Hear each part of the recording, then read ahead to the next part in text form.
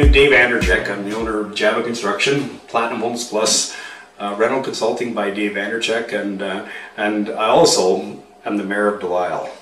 So I'm involved in many things in our industry as well as community involvement, and I'm moving communities forward.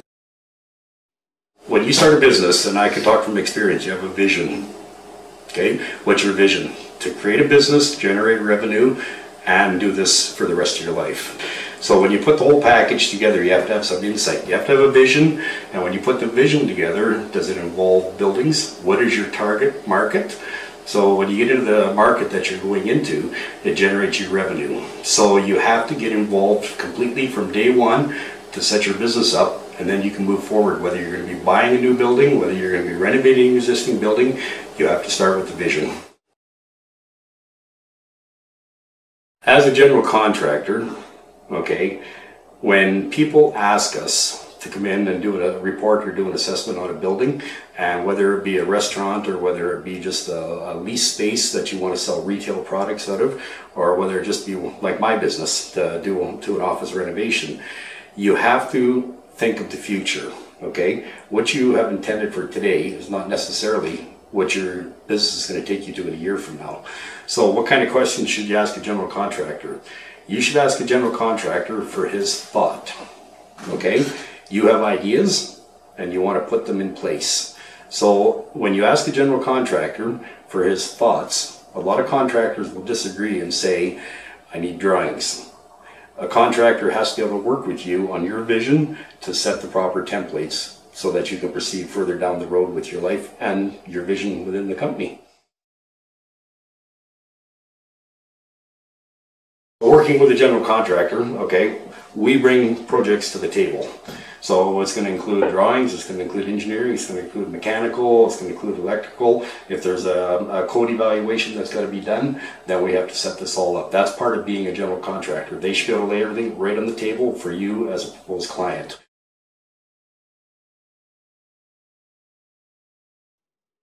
If you want to be your own general contractor, it's up to you to do all the stuff that a general contractor does.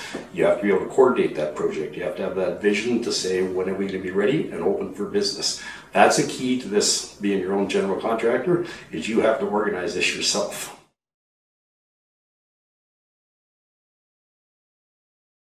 You can go and you might save on materials. You might save on subcontractors. But then again, you probably won't, because subcontractors and suppliers give general contractors a different rate than they do if you're paying public. Okay? You'll save on the overhead and the profit at the end of the job, but the time frame that you put into that, you may not save nothing. It may cost you more in time because you have to take your time to organize all this. If you're your own general contractor, okay, and if something fails on that project, okay, you have to deal with it.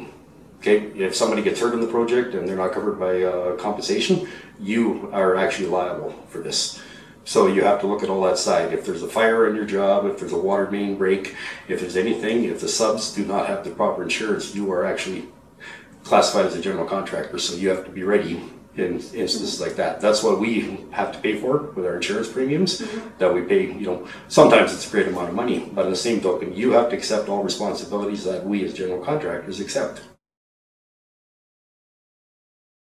To get a fair quote is almost impossible, okay, and then we realize that the banks want money. They want to know how much it's going to cost, okay, so that they can insert it as part of their allowance. But people have to realize that if you have a vision, okay, and say the building is X number of dollars, okay, but you want to do a renovation on the inside, you should be able to hire an independent to come in and say, well, you have to do this and have to do this and have to do this, okay. If it's a big project, that's when engineers get paid for it, okay. You can hire an engineer, they can set the code analysis, they can tell you what you have to upgrade if it's fire suppression, if you're getting into that size of a building. If it's a small building or if it's a home, then you should be able to hire somebody to come in and say, allow this, allow this, allow this, and that would be sufficient to see if you want to spend the money. Because if you don't want to spend the money, then somebody else behind the scenes is costing them money to provide that quote. And that's kind of usually why you have issues getting quotes for people for finances. But as an entrepreneur, you know the building's going to cost you this much money. You have to be able to say, okay, how much do I want to spend on the inside? Worst case scenario. So you have to have a number in your head, okay? Whether it would be even a home renovation. If it's an addition, you have to have a number. You have to have a number that the bank says that you might qualify for so that the contractor knows what he has to work with.